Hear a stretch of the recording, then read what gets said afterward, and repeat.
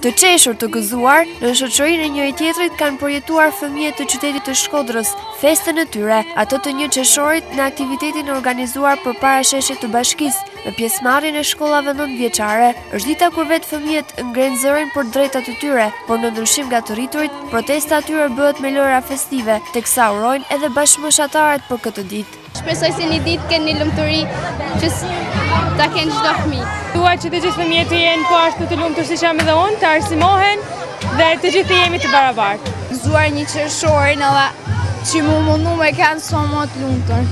Por kësaj feste i është bashkuar dhe një numër nxënësish nga gjimnazi Asim Vokshi nga Tropoja, ku bashkë me mësuesin e tyre kanë menduar që sot të bëjnë të lumtur fëmijët jetim të qytetit tonë, ku në mënyrë simbolike ju kanë dhuruar dhurata nga ndihmat e mbledhura si dhe shitja disa produkteve ushqimore që vetë ata i kanë përgatitur.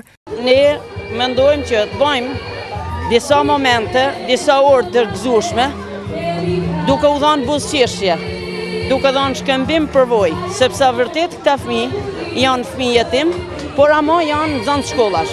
Dhe ne mendojmë që sadopak ti përkrahim, ti japim një buzëqeshje dhe të bashkëpunojmë njëri me tjetrin. Mendojmë se ato mund të festojnë festën e tyre sepse ata ishin qenie të pafashme dhe mendojmë që të sjellim lumturi.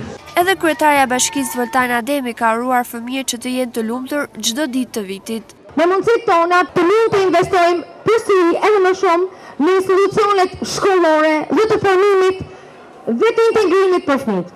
Gëzojmë një qershorin, mësoni në shkollë dhe ardhmja e Shkodrës, ardhmja është e fëmijëve dhe e mirëritjes tyre.